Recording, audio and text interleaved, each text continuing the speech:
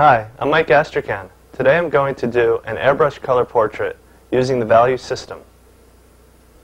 The value system is an academic method, traditionally used for oil painting. Here, I've adapted it to airbrushing to produce a highly realistic portraiture for t-shirts or canvas. My palette consists of black and white and 7 flesh tones in between them. These flesh tones are known as values. Value means the relative lightness or darkness of an object. White is the lightest value. It reflects 100% of the light. Black is the darkest value. It reflects 0 light, no light.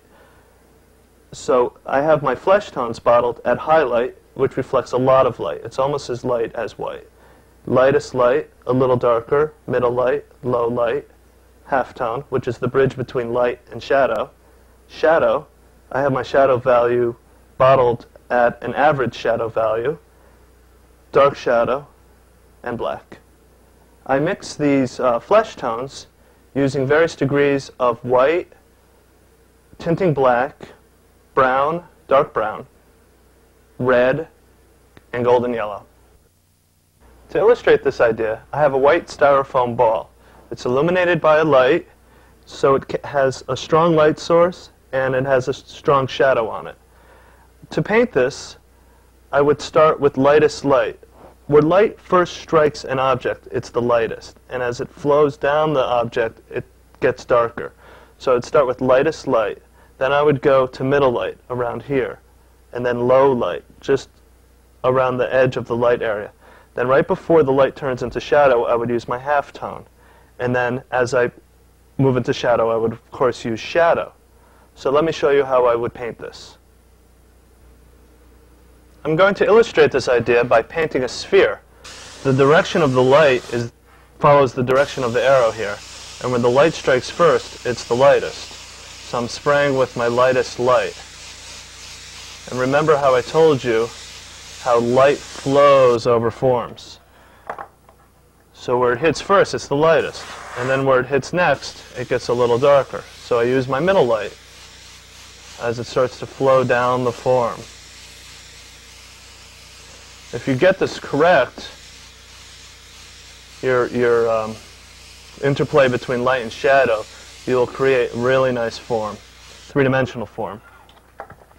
So next, clean up my airbrush.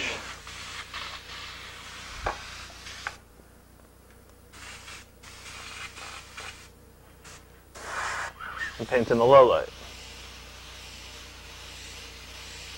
Notice how I paint these lights in bands, similar to the way that light actually flows. And having nice transitions between them. You don't want to see any lines, straight lines in there. So having good airbrush control is a must for being able to do this. And now the shadow.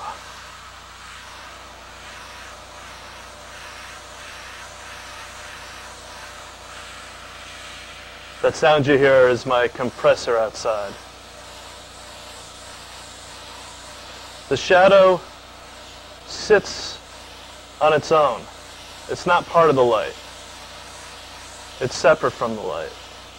You want to maintain that separateness. It doesn't blend in. The only blending is done with the halftone, and that should be kept fairly soft. The halftone is the transition between light and shadow. It turns the form into the shadow.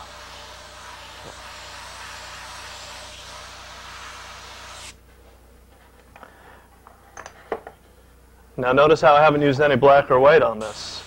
If I was going to cast a shadow off of here, I would cast it away from the light.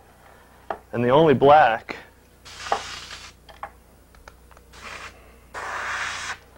would be right where no light reaches.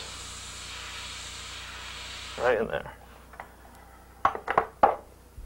And the highlight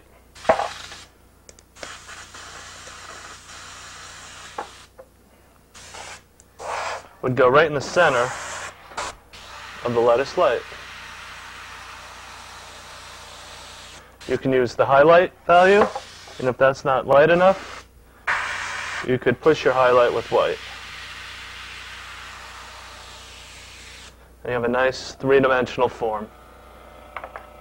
And this is the way I treat all my portraits. I analyze where the light is coming from, and then I paint the portrait this exact same way. Now let me show you how the sphere translates into a finished portrait. Again, the light is coming from this side. It strikes here first. This is the lightest area. As the light flows down the form, it gets a little darker. Middle light, low light, halftone, and shadow. It's all held by that idea. I projected this image of Patrick Stewart onto a t-shirt using an opaque projector and drawing using a Stabilo all pencil. When I drew the picture onto the t-shirt, I made sure I marked where the shadows are and where the landmarks of the face are, so I have my proportions all down before I start painting. This technique of painting is perfect for t-shirts. It's also great for fine art, illustration, really any artistic application you want to use, because it's based in sound artistic language. Now I'm going to start painting using my lightest light where the light strikes first.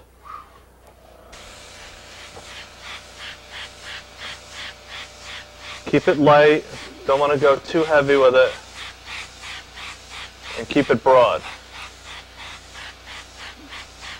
This technique is also really good because you don't start with the details, but you get right at the painting, and you're covering a lot of surface very quickly, so you can see your progress. Now I'm going to move down the face with the middle light, where the light hits next. I'm spraying very heavy here, and normally I would wear a mask. But since I have to talk, I don't want to talk through a mask. But it's very important to wear a mask and protect your lungs.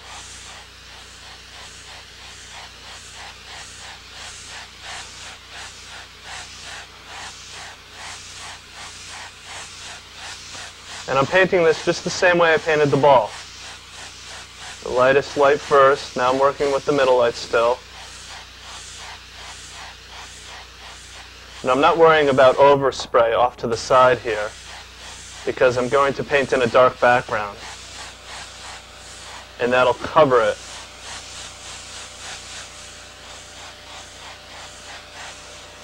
Now I'm going to do the bottom of it with the low light.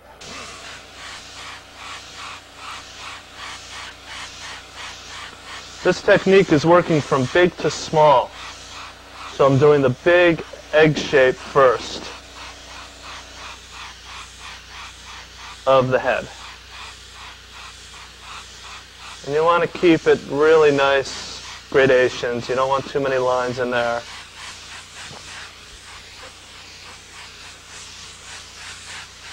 And also you use your photo as a reference a lot to copy values,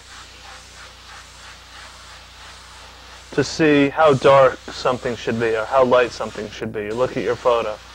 But by painting this way in the beginning, you can get at it quicker.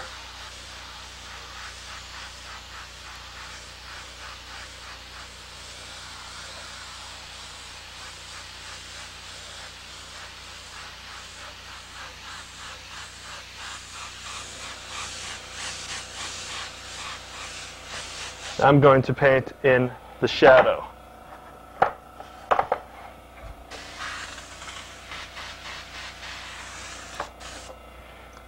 Using the shadow value.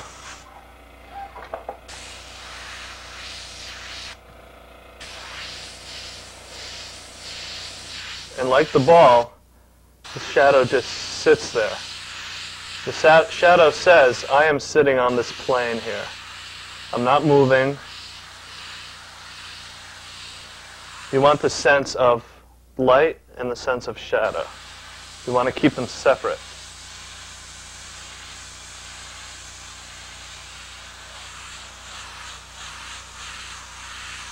When picking out a photo reference to work from, it's really good to find a photo that has excellent light and shadow on it.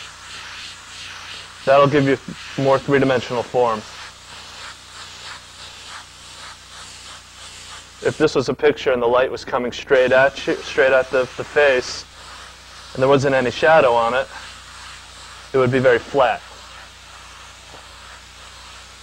That looks good for pictures of women, pictures of babies, look good in that lighting, but it tends to be flat. This lighting that I'm working with, where there is light and shadow, it's called form lighting. Form lighting is where at least 75% of the portrait is in light and 25% is in shadow. And there are other lighting situations, front lighting where the lighting comes right at the front, back lighting where the lighting's behind it, rim lighting, which is very dramatic, where there's just a rim of light and the rest is in shadow.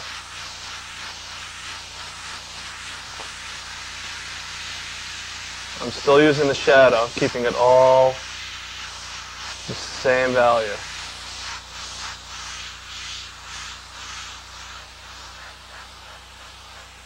Also, you want to keep the shadow edge fairly soft.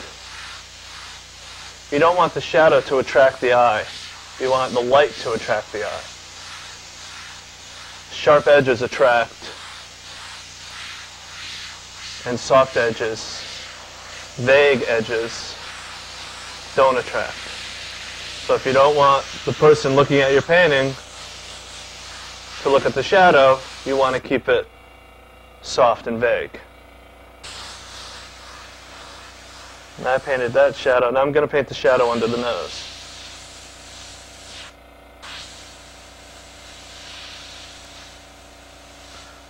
And here where the shadow runs right up to the nose, it gets sharper. And then down here, where the shadow travels far from its point of origin, it's softer.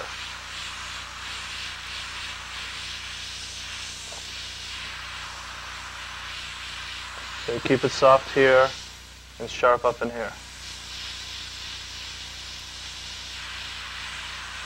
There's only three major things, really, in painting. And they are color, value, and edges. Now right now I'm just dealing with value and edges. The color comes later. Once I paint this whole thing using these flesh tones, I will go in and glaze color on top of that to add local color. Redness of cheek, grayness of the beard,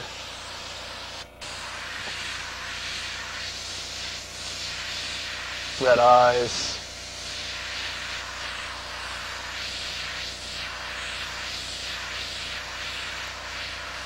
Now notice this nose, how I kept it a little lighter than the other shadows. His nose is kind of broad, so the light gets around it. It's not a sharp edge like that, it's more of a rounded edge. So the light gets around it, and it lightens it up a little bit. So you're also sculpting while you're painting.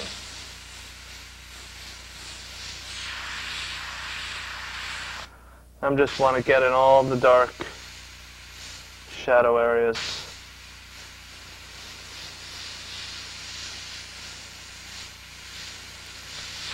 Really dealing with the big shapes here.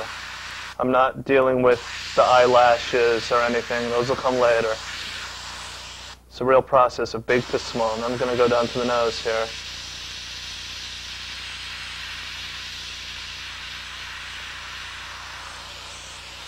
This whole side of the nose that I did is just that. It's the side of the nose. I did the whole side as one unit. And when I do this side a little darker, I'll do that as one unit. Now I'm going to go over to the other eye and paint in the darkness there. It's really just a shape. Can't think of it as an eyebrow. It's a matter of thinking it as this hard edge against this value, this soft edge against this value. It'll help you get at it. It'll help you paint. if you think of it as eyebrow, you can't paint an eyebrow. You can only paint color, value, and edges.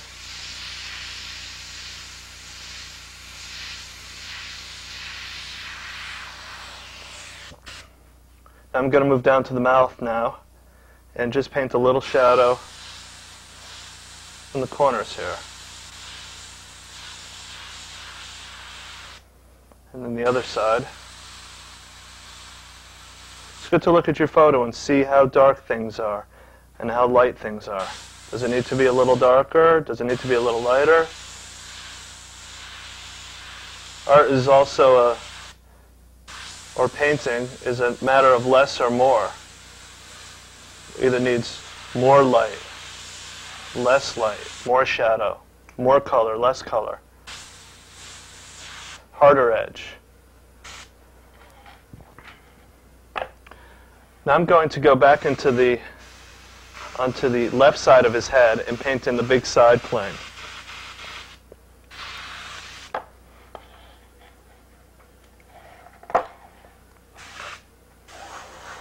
Going to paint the big side plane here using the low light.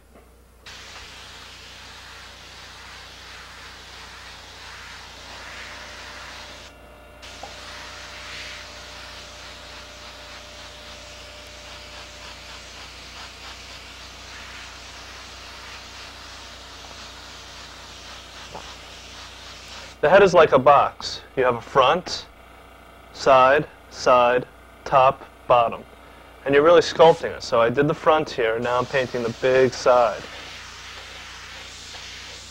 And you'll see just by these minor things, or these quick things I should say, you'll achieve a lot of form in the very beginning of your painting. Now, even though the ear may have little highlights and things in it, I'm not worrying about those. I'm just getting the overall value of it. The ear sits on this side plane, so it'll be the same value as that side plane. I'm just going to bring this value up, looking at my photo. Still dealing with low light.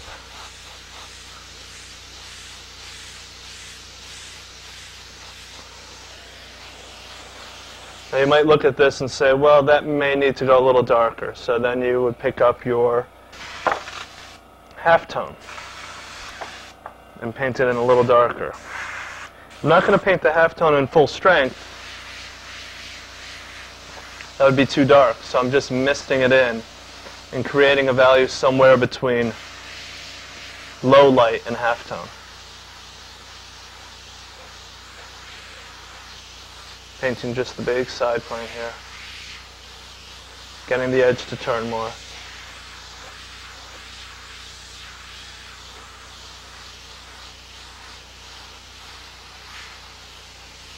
Now since I have the halftone in my hand, I'm going to go over to the shadow side of the face and create the transition from the light into the shadow using the halftone.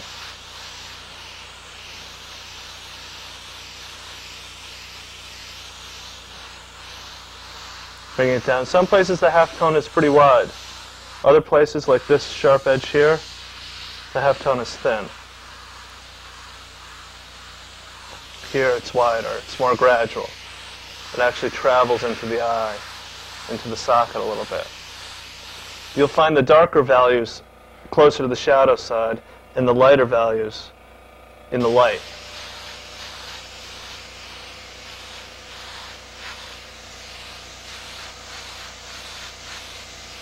Nice transition, really big fades with the airbrush.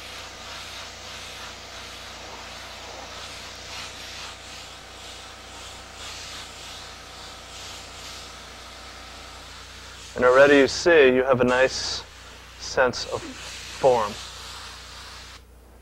I'm going to paint the neck now a little darker. It seems to be a little too light compared to the photograph. It helps when you're analyzing values to squint your eyes down a little bit. That'll eliminate color and other distractions, and it'll show you the big shapes and the big values. And then you could squint your eyes down and see what value it is.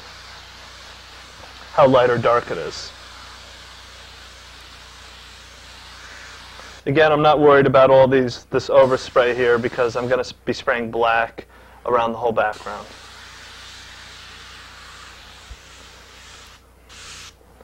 Next, I'm going to go into the eyes and painting the sockets. Remember, it's big to small. I'm not going to paint the details of the eyes, just what they sit in inside of the sockets. The sockets are recessed in the skull, so they get darker. So I'm using my middle light here. So before I painted this whole area in with the lightest light. So I'm just going one step darker to create the socket.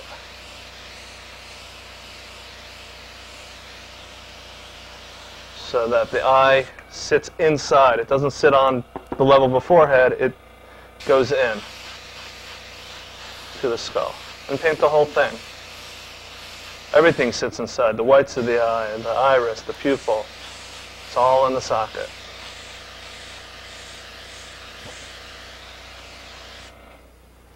Now I'm going to do, I have the front of the nose and the side of the nose. I'm going to paint the other side of the nose.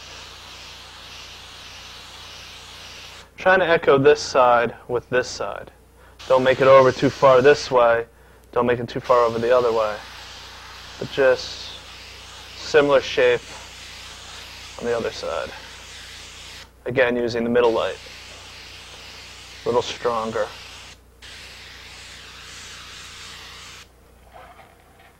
I'm going to go back to the halftone on the nose, the bottom of the nose, where this turns under. It's softer. There's a transition here between the light and the shadow.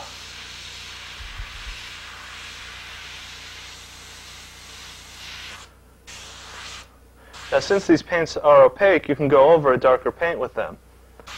I can go over here and slowly bring out the underside of the nose and cast a little reflected light into it. Reflected light would be, this would be the initial light source, then the reflection would come back up and reflect into the shadow. It's not on the photo, but I like putting it in because it was sort of a weird shape there. So I'm just following that shape like this.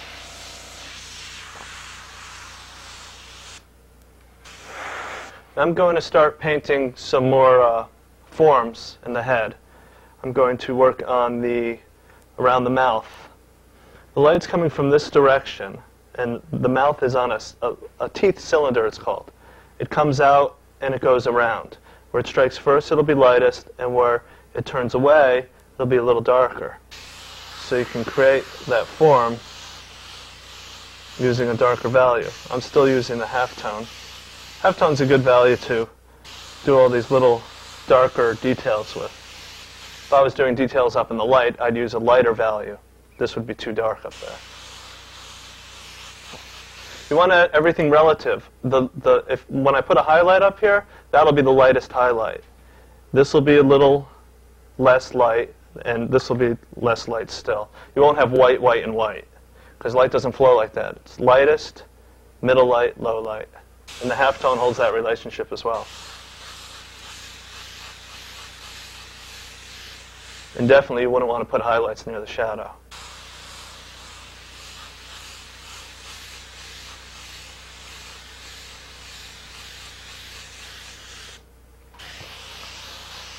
I'm going to create a more nice transition on this side of the nose. And the head needs a little more transition, the forehead. See, I look at my reference photo and I see it needs to get a little darker. Moving over.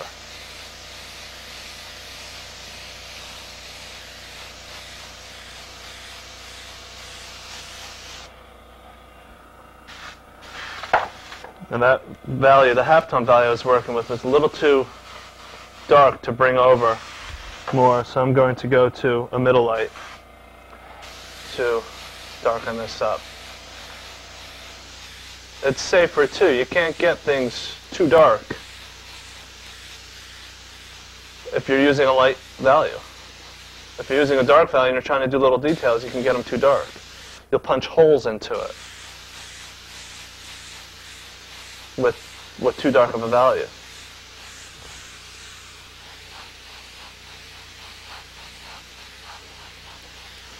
It helps to know how to draw too at this point. The opaque projector is great for getting all the proportions down, but when you have other little things like where does this value end, you want to figure out where it is on the photo and translate it to the drawing.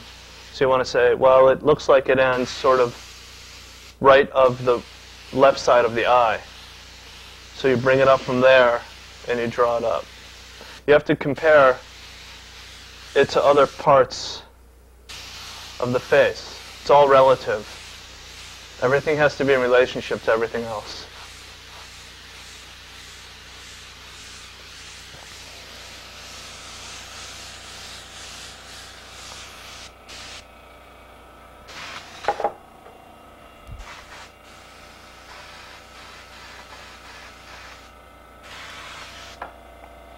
Now I'm going to go to the cheek areas. I'll do to the shadow side one first and bring out the muzzle form. The muzzle form wraps around the face like this. Everybody has it to some degree. Some people have it more than others, but it just wraps around, pulls up.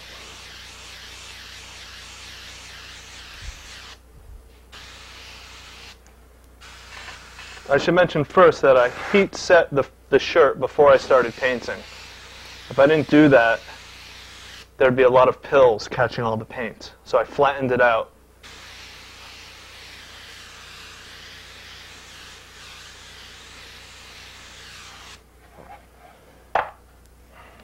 And sometimes I like to heat set it while I'm painting, in the middle of it, to flatten it all out again. Picked up the low light to bring out this side of the muzzle.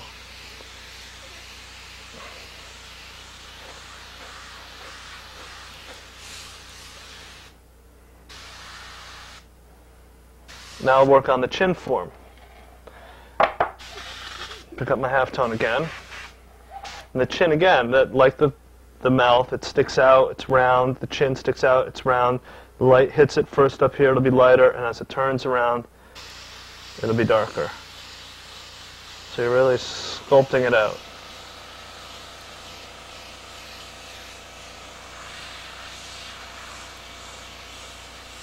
Also, while I'm down here, I'll work on the underside, the underplane of the lip, where it cuts under, it cuts away from the light, so it gets darker.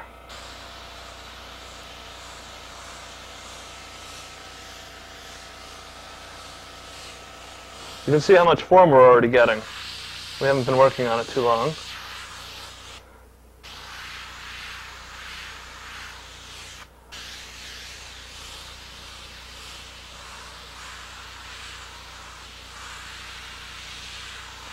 I'm just going to shade in the underside of the lip. So that's like the underside of this. It gets darker, this gets darker, underside of the chin gets darker. Things that face away from the light get darker. Things that face towards the light get lighter. It's good to know where you're painting, what you're painting. Does it face the light? Does it face away from the light? Where is my light?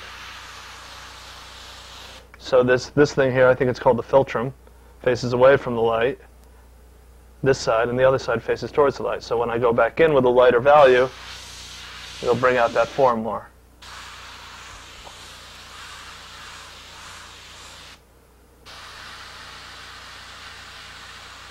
This little dimple faces away from the light on this side, the other side it faces towards the light.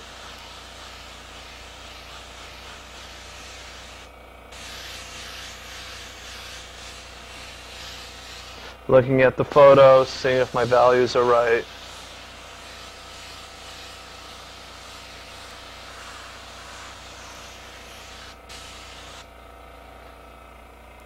I'm going back to the side plane, and I'm going to just sharpen up this edge a little more with a darker value. Looking at my photo again, see what it looks like. I'm using the halftone value here to darken it up.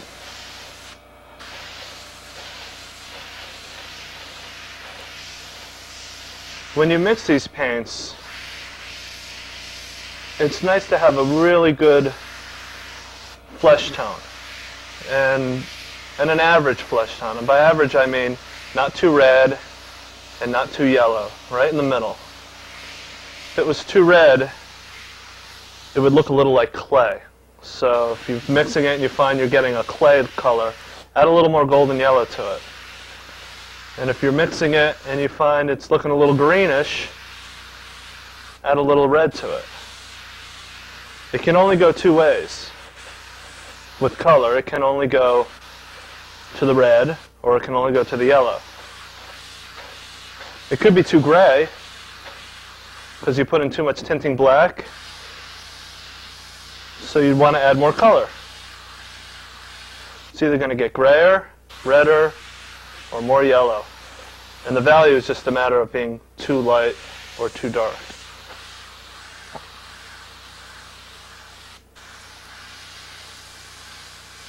To match values, I might want to mention this at this point, it would be good to get a value chart. I have a value chart here that I made myself to match the values against. You can buy these value charts at local art stores or through arts magazines. They sometimes sell them.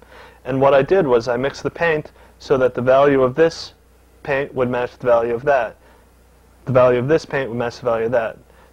The color is still a flesh tone all the way through, but the value stays the same. Here I skipped a spot, and here I skipped a spot, and here I skipped a spot. I didn't need to make them all. It makes my job a little easier. Now I'll paint the ear. The ear is a little too light. Since I said before it sits on the side plane, it should be the same value as that side plane. So I'll just darken it up, considering it as a shape. One big shape.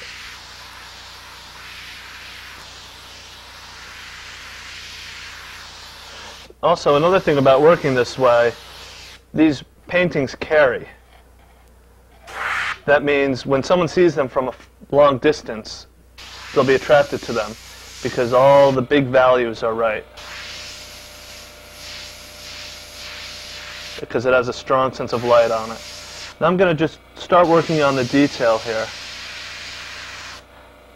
Looking at my reference photo, copying the values.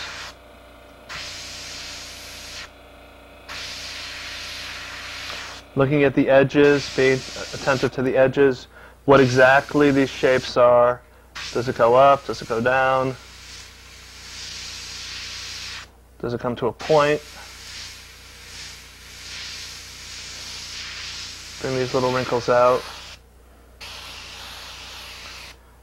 Now again, as the light comes from this direction, the eye is a ball inside the skull.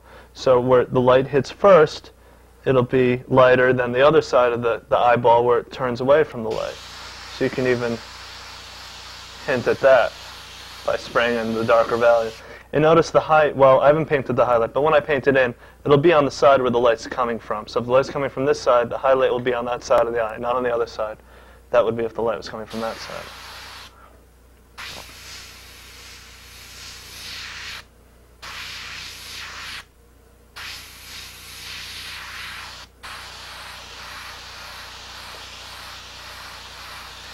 The eye also tends to get a little darker right in the corner here. This has a fleshiness, comes out more, catches more light. This really sits in. The muscles go in to that spot, so it can be a little darker.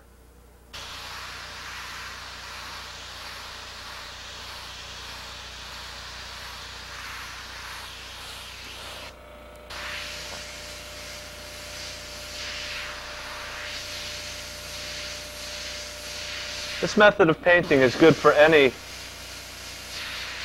person, whatever their race are. If you were going to paint an African American, you wouldn't use lightest light, middle light, low light, you would start with middle light, low light, halftone. Or if the complexion is darker still, you would use low light, halftone, shadow, and dark shadow. The color stays the same. The value stays the same. There's no difference. And then at the end, when you want to build up the color, I'll move over to the other eye now. In the end, when you want to build up the color, you can see local color changes. African Americans tend to get a little redder in complexion, so you'd want to work that in at the end.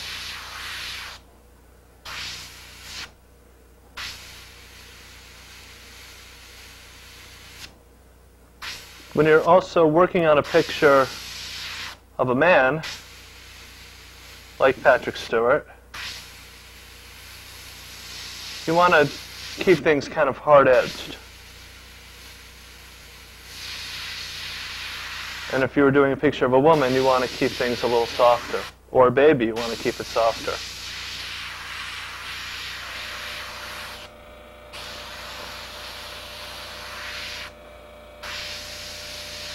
People don't like to see hard edges on their babies.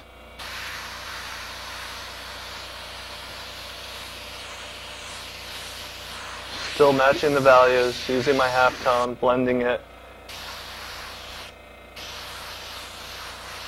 Not even using the halftone really full strength as a halftone. I'm using it as somewhere between the halftone and the low light.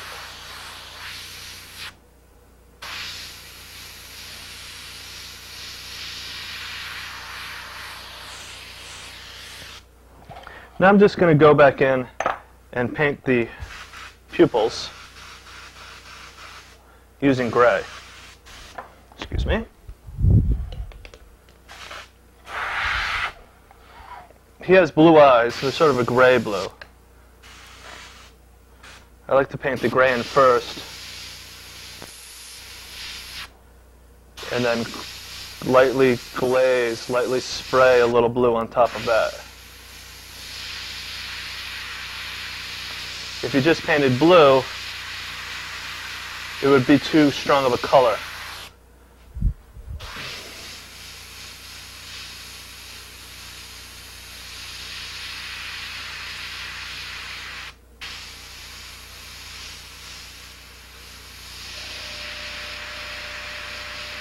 And the gray makes the color a little weaker.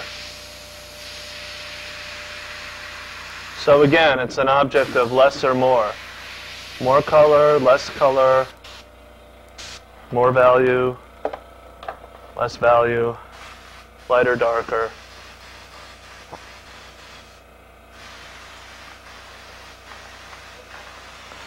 Now I'm going to move down to the mouth area again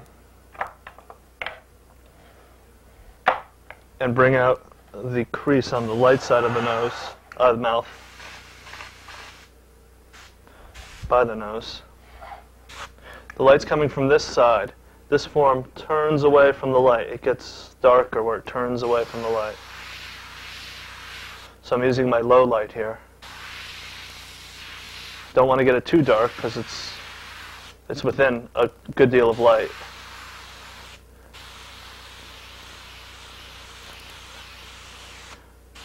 Turns away from the light. You want to see how gradually does it turn away. Where does it turn more?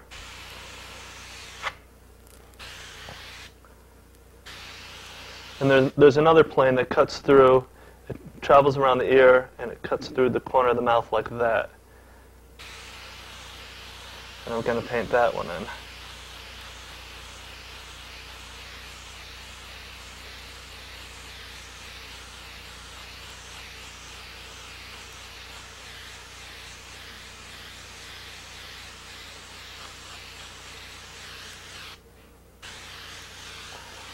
Now it's good to do the other side when you're working on a portrait to keep it even.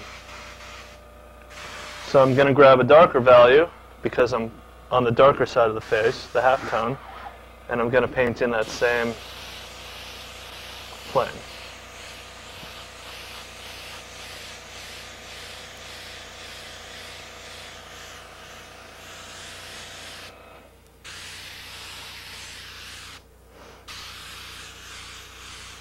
I'm going to go down to the mouth and get the edges a little sharper, a little more defined, a little too fuzzy. You want to get a little more definite.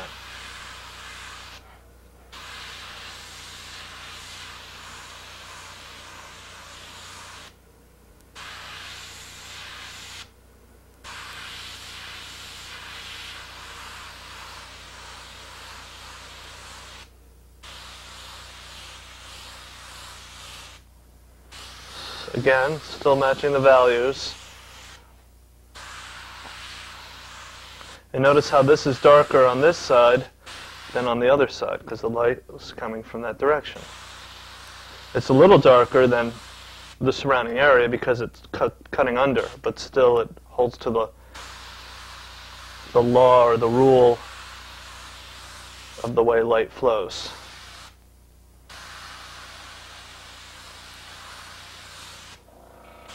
Bring up the chin a little more.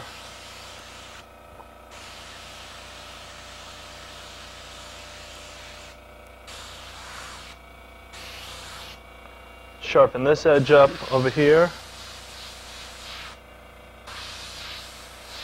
These are really the details too.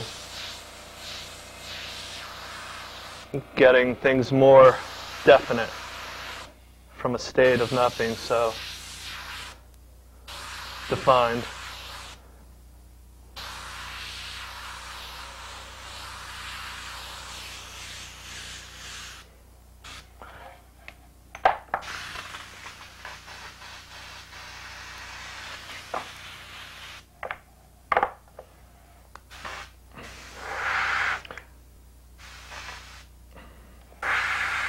Now I have my middle light, and I'm going to go into the lightest area of the head to paint in details. If you use anything darker than this, it'll be too dark, especially when you're working in the light area. Notice again, the light's coming from this direction, this form turns away, gets slightly darker.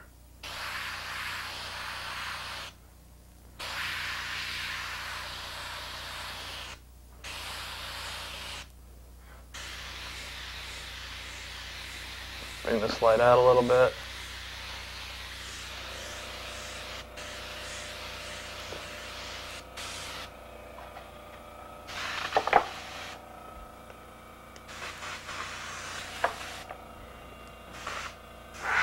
Now I'm going to go to the eye in the light side and bring out some more of the little details. Now I'm using low light so I don't get too dark here.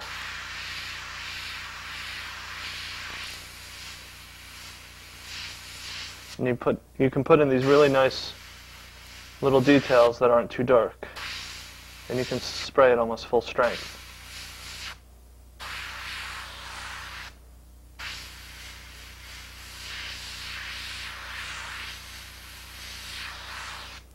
If I was using a darker value, it would be very difficult to put in these little details.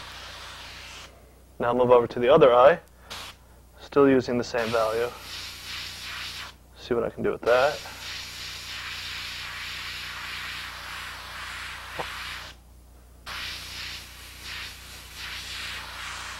Picking out more little details. Inside of the nose. Make that transition a little softer.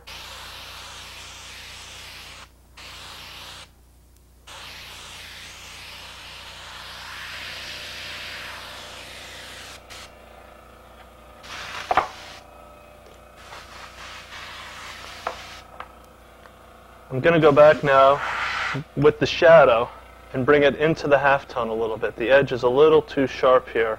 I want to soften it. So I just blend it out with the shadow value.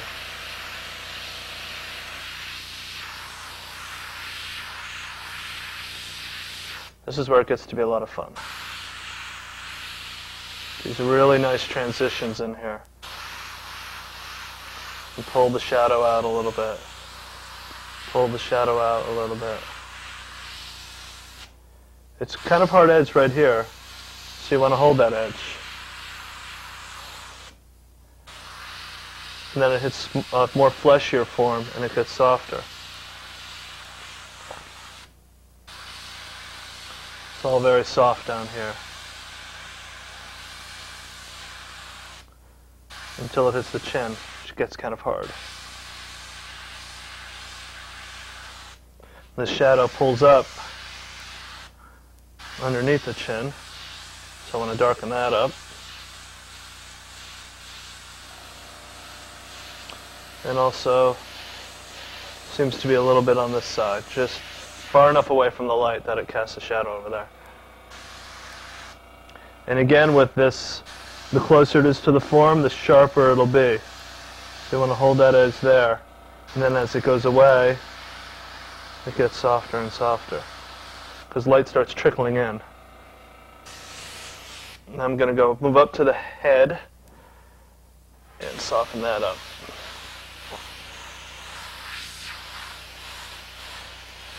And notice how much form I'm getting. I haven't used any other color than these values. And to get the lifelike skin tone is, of course, the right application of value, but also putting the right local color in. And by local color, I mean the redness of the cheeks, gray chin.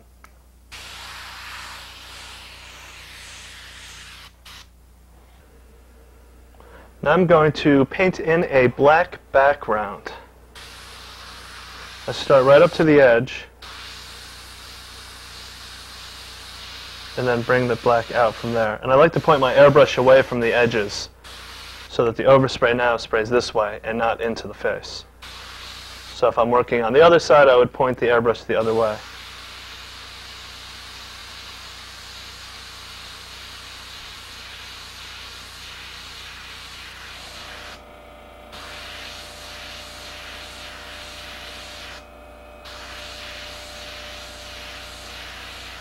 Bring my photo up.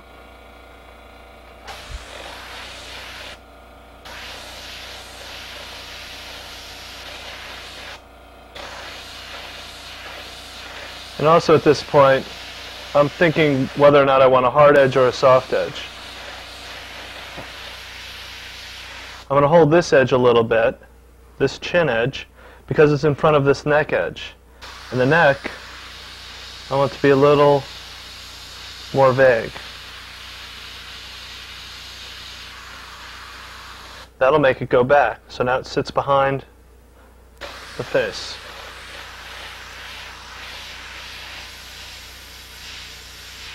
Same with the ear edge. That sits behind the face here. So I'm going to soften that a little bit. Just right where it connects. Rather than having it hard, it's hard and then soft.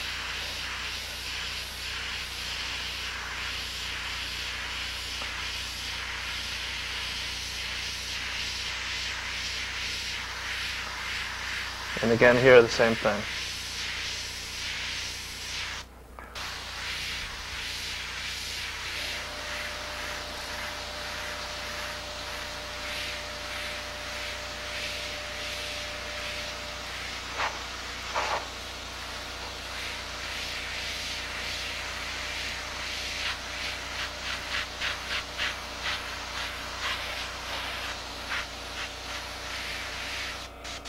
Now go to the other side and paint in that background. This stage is very important to be attentive to the outside shape of the portrait. You don't want to think, well, I'm working on the background now, I can look away. This is easy. You want to get what that outside shape looks like. Where does this line turn to this line? Is it up here? Is it close to the ear? Is it down? What's longer, what's shorter? Is this longer? Is this longer? You have to compare things when you're drawing to other things that are already there. You know the bottom of the ear is here, so how far away is this from the bottom of the ear?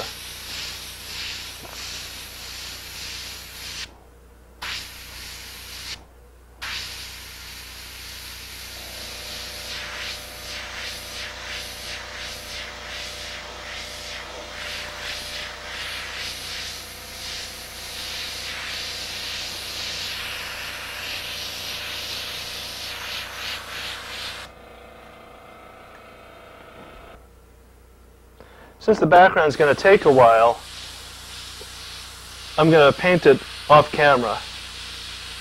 But when it's all done, I'll show you how I connect the background to the foreground through the use of hard edges and soft edges.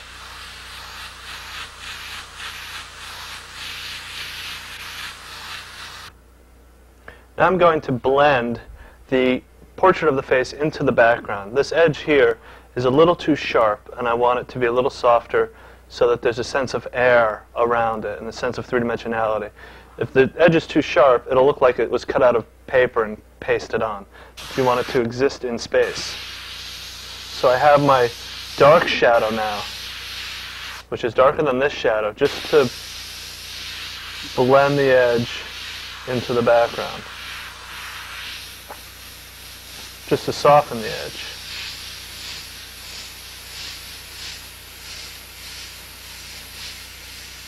It's good to keep the shadow side soft. I may have mentioned that before, but it's very important because you don't want it to attract the viewer's eye.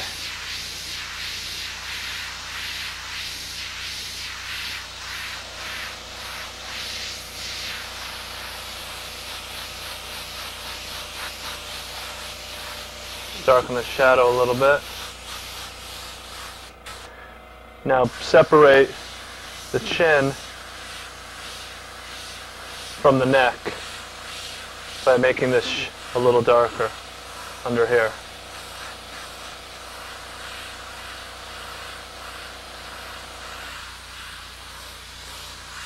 Now I don't have a color in the background, but if I did, sometimes I like to take the background color and just lightly mist it into the shadow. That gives a sense of air. If there's a little background color reflected into the shadow. Whatever the color may be, you can reflect them all in. Now at this point I'm picking out details in the shadow. Again, not too much. You want the attention to be in the light, so you don't want to over detail the shadow.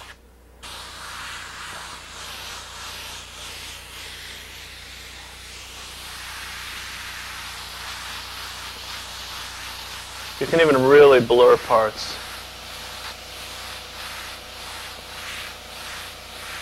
Get them really soft.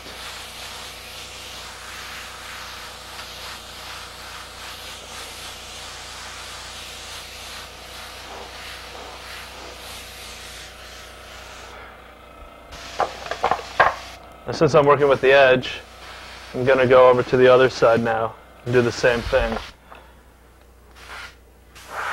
We'll see if the halftone's dark enough to do it. You can really just blend out the light. This side you want to keep a little harder edge than that side, but you still want it to be soft enough so that it goes around.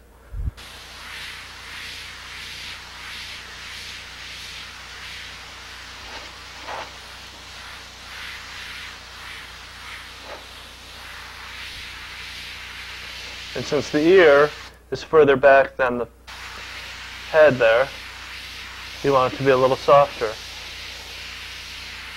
Everything's in relationship. If you're looking here, you want this to be harder edge so that things in your peripheral vision look softer. Everything can look hard in a photograph, but that's not how we see. If we're looking at the center of the head, that's where the focus will be. And then the areas in our peripheral vision will be much softer.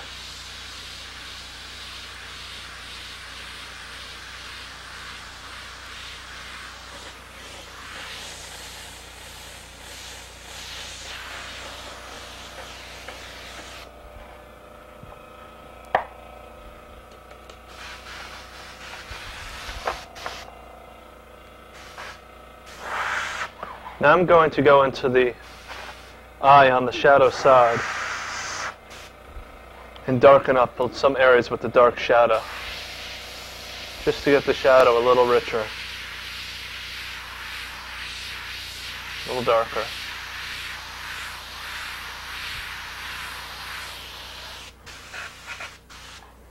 Now underneath the nose, to separate the nose from the front of the face, get a little darker.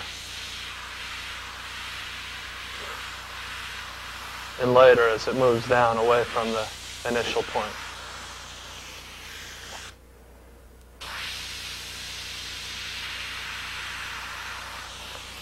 Now it's just little details around the face. Things get darker. And notice how I haven't used any black except for the background at this point. The portrait seems very clean looking because I'm not using a lot of black and white in it, working back and forth. I'm just using these nice flesh tone values for everything. I'll go in with a little black later, and white, but I'll use it very sparingly.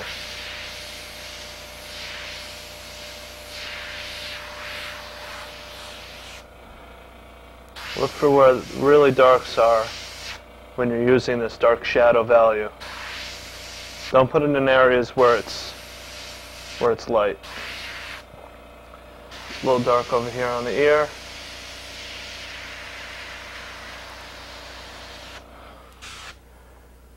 Now I'll move back over to the other eye.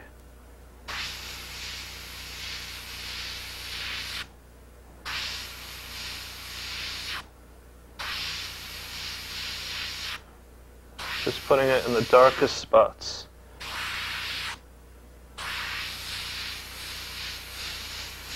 Feather it out for these little details.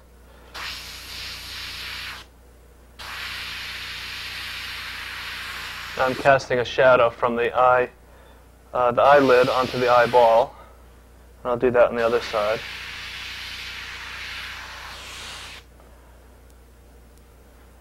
Going to just darken up the shadow on the temple side here.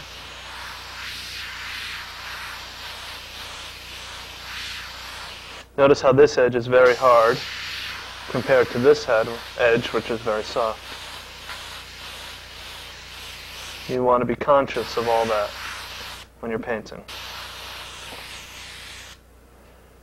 I'm going to go back down to the mouth and work on the lips a little bit with this value.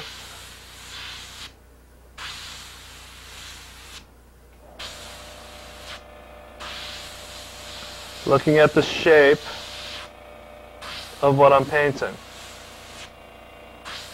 Is it triangular?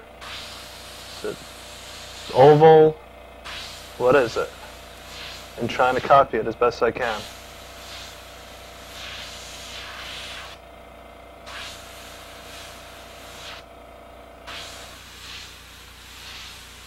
Now right on the inside where I'm working, right before we enter the mouth, it gets darker because not much light can reach that area. Just going to darken up little areas as I see they need darkening.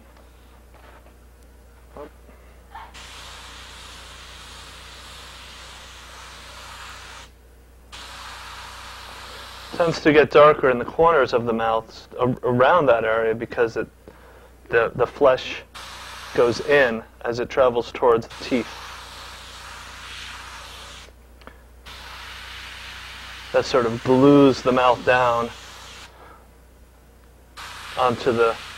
glues the lips down onto the face.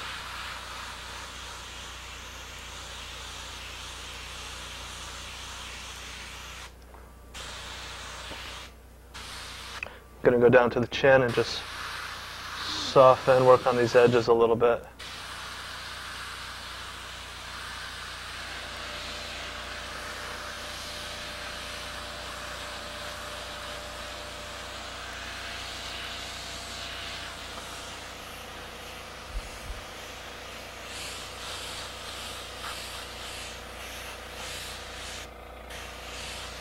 Now I'm going to go in with a little black on the face.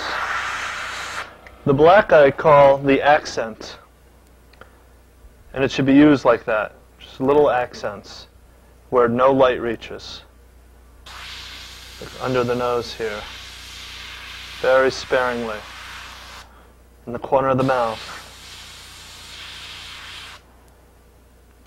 since this mouth is on the light side of the face and this mouth is closer to the shadow side, this gets darker. This may not be as dark, and I don't think I'll spray any black in there. And deepen this up a little bit in the eye, the pupil. For the pupil, I just point the airbrush and just spray, and it creates a circle on its own. And then remember how I mentioned before, this area tends to be the darkest area in the eye socket. I'll spray this in here. Sets that back. Now I'll go to the other eye and put the pupil in.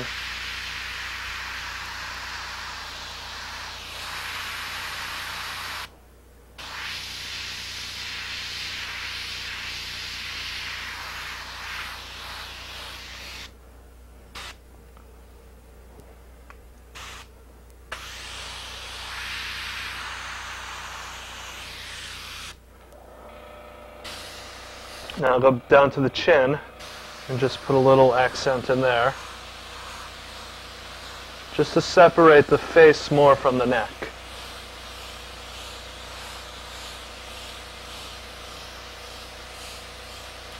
Now the paints I'm using are Createx,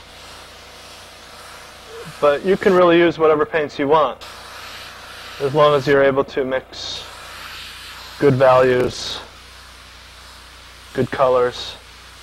Some other paints you could try are Deca, Aquaflow, the Badger Aeropaque, the Uric brand Comart, or the Salis International Reditex.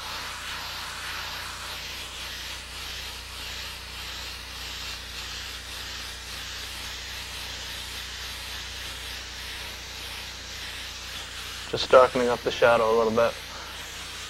Get it to become more into the background. Another way to think about painting is what's foreground and what's background. This whole face in the light could be considered foreground. You want that to attract. Everything else could be considered background. Obviously this is background, but you can even consider the shadow to be background. You don't want it to attract. You want it to be soft. You want it to become part of the background. The shirt you want to become part of the background.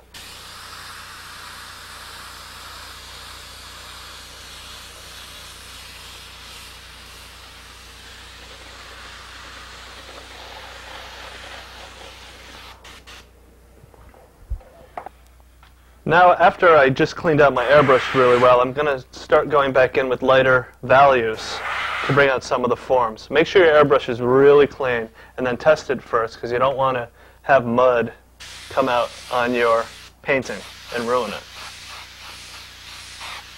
I have my highlight value in here now. Very light. And I'm spraying fairly heavy, just to bring out the light.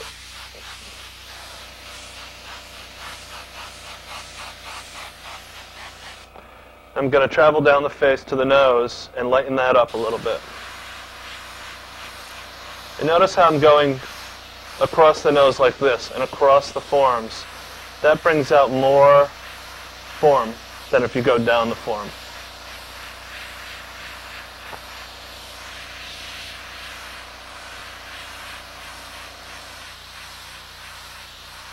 You're actually traversing the form.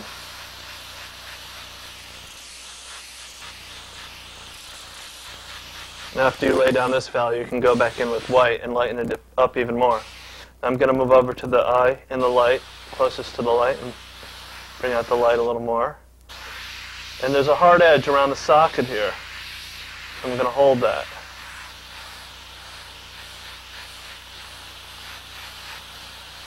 And bring the light down. And then I'm copying the photograph, seeing where the light is. I'm going to spray the light on the other side now, but not as light as this side, because this side's closer to the shadow. It'll be a little less strong.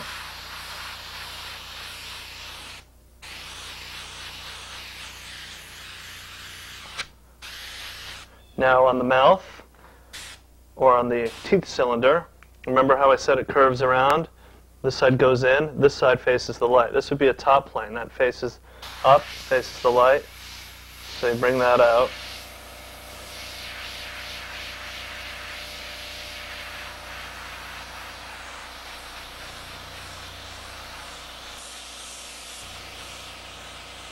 And then this, again, faces the light. It's lighter. So really, I'm just painting planes that face the light, painting them lighter. The bottom lip faces up. It's lighter. The top of the chin faces up. It's lighter. Now I'm painting all these in with this highlight value, but I'm going to go back and paint this one with white, so this is the strongest light. And I might knock this down a little bit if it gets too light, because I want it all to be in relationship to the lightest light, middle light, low light. So things up here are lighter than things down here. Always holding that relationship.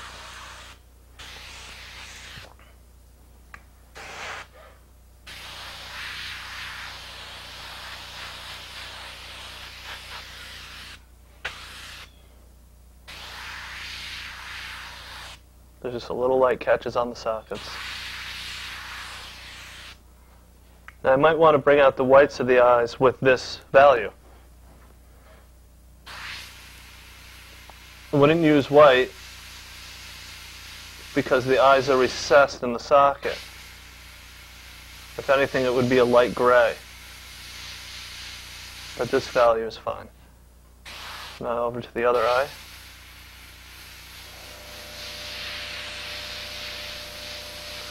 And this wouldn't be as white as the other eye, because it's further away from the light. This would be the lightest part.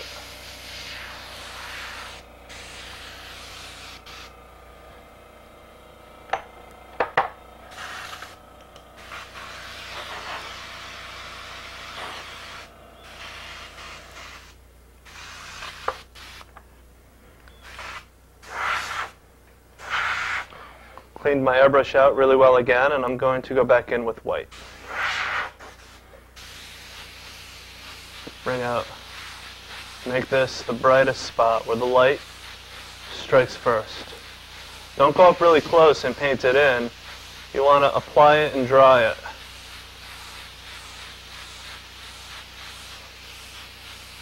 If you go up really close and try to make it white, it'll just soak right in and make a big mess.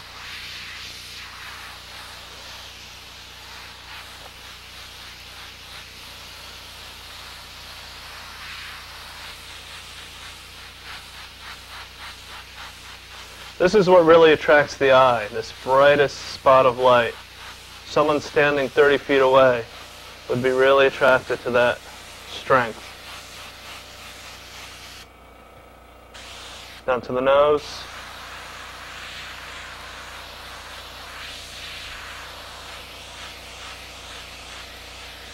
Bring out a highlight.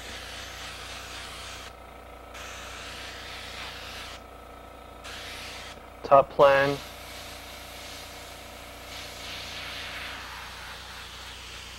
Highlight. Top plane of the wing of the nose. Lighten that up a little bit. See the way this top plane is a little lighter? This top plane would be a little lighter.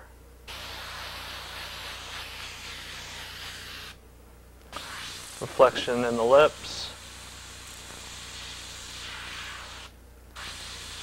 Highlight.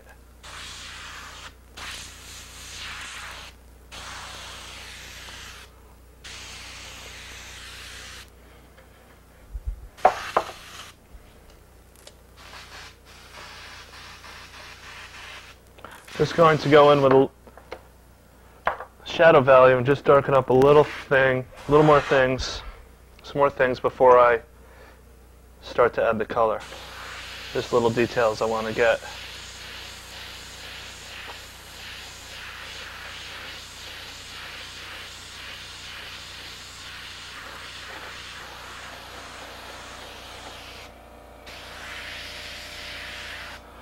Want to get the ear a little more detailed.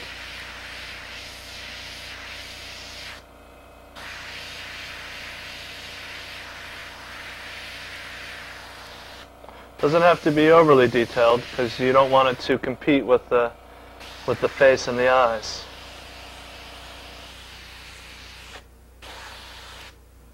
I'm going to go back to the eye. Just darken that up a little bit.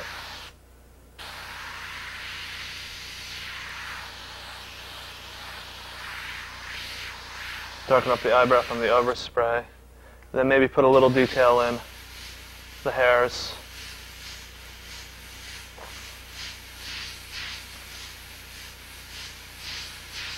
Using quick dagger strokes. Hopefully you know what a dagger stroke is. If you don't, go to an airbrush getaway. You'll be practicing them all the time. You really can't do this without it.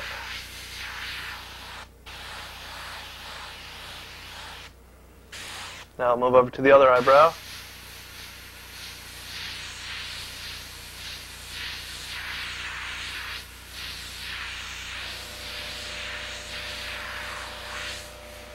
Little details.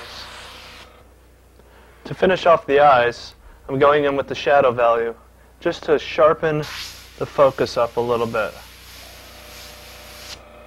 This is where you want the focus to be. So you want to think about having your sharp edges around the eyes.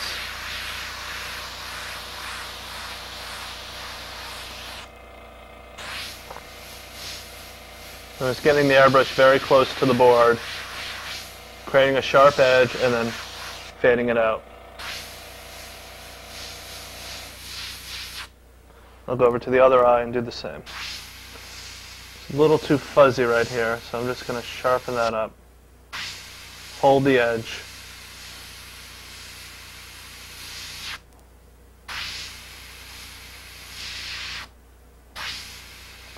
Same thing under here. And I might want to look at my portrait now and see what edges need to be held. It's a balance between hard edge and soft edge. It's nice to have some of each. But you should decide what are you going to have more of. You're going to have more hard edges or are you going to have more soft edges?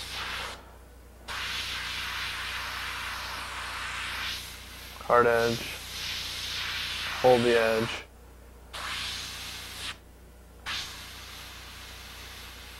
hard edge,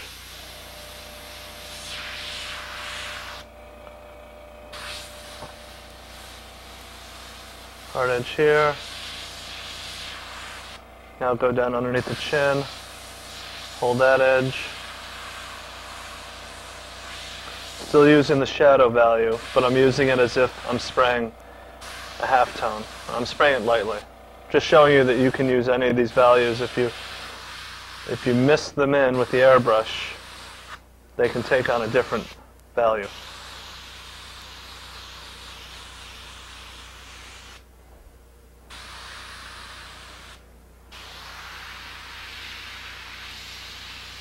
Hold that edge.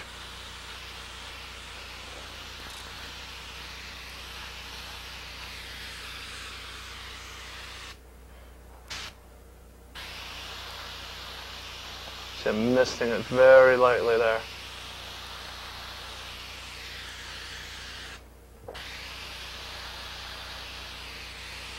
So even if you can't match the values exactly right, if you understand the principle of the light and the way it flows over the form, you can paint it with whatever values you have.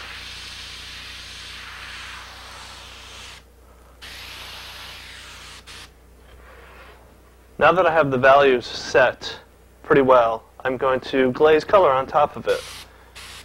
And places to look for color would be, as I mentioned before, the redness of the cheek, lips, grayness of the chin. So I have red up. It's transparent red. So I'm just going to really mist it lightly over the value that I've already created, just to add color. Now this photo seems to be red all over. Up into the forehead. You can pull the red up into there.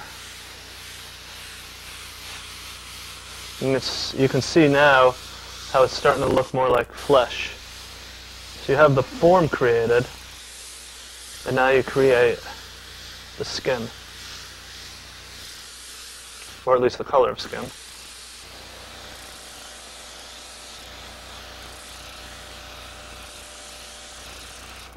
Move back up here, add a little more red to the cheeks. The ears tend to get much more redder. Where the skin is pushed close to the surface and the capillaries show through, that's where it gets a little redder.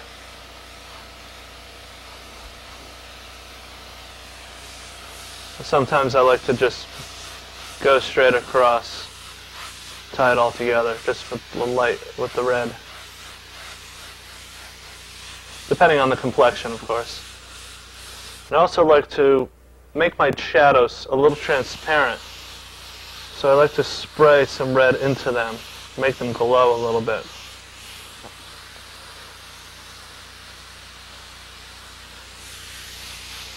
That is, of course, unless there was a blue background, I would spray a little blue into it to add the feeling of space. But it's nice to have a nice, rich,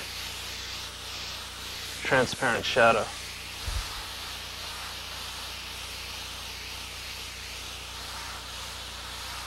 Under here too.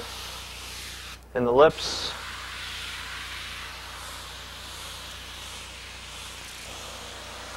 More red, just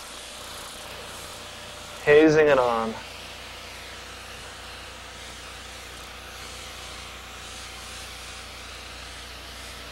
Maybe some pink in the corner of the eyes.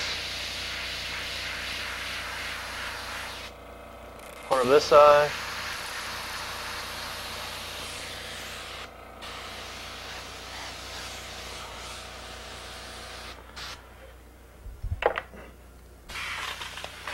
Now another way to go is to make things weaker. And that I glaze gray on top of them. Notice around the mouth and chin area, on men in particular, tends to get a little grayer.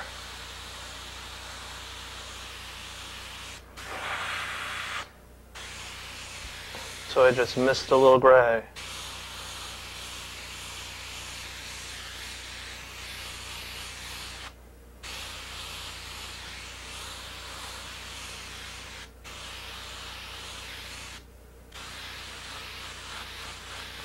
Gray also pushes things back. If you want strong light and color in the foreground and you want something to push back like the neck, you can spray a little gray over it.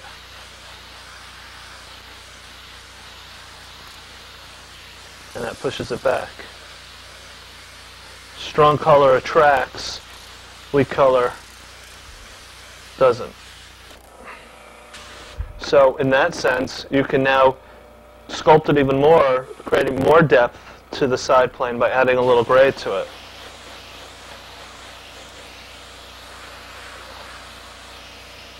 That'll turn the form even more than just the value alone. Again, value is worth 80% of the form. Color and edges are the other 20%. So this color change, it's actually called a chroma change. Chroma is the strength of a color. It's either a strong red or it's a very weak, grayed out red. The weak color makes things go back.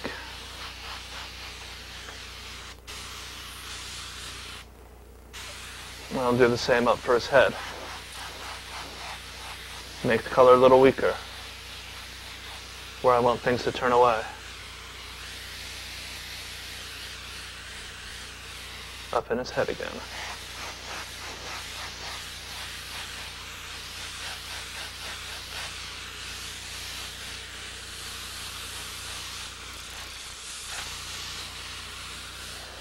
I'm spraying pretty broadly here, just getting the big areas of weak color.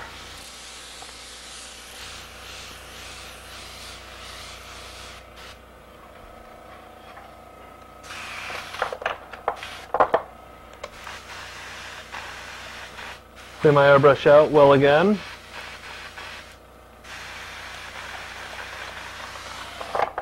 And going with the final touches.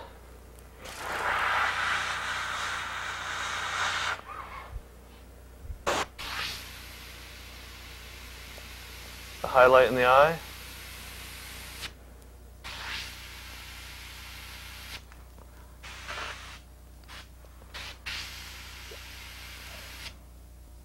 and the highlights inside.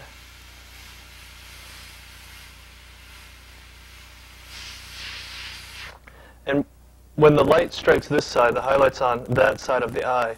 But since the eye is translucent or transparent, the light travels through the eye and glows on the other side. So I'll spray in a little white on the other side and glaze over that with blue in the end.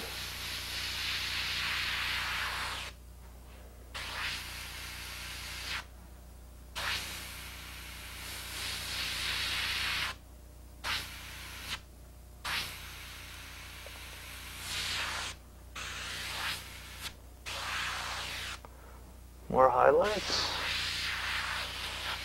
Bring up the light a little more.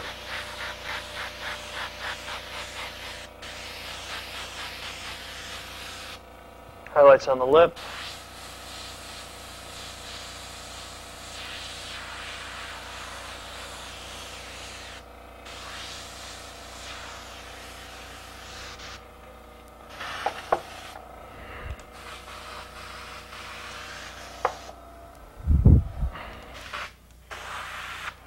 Now just add the little blue in the eye.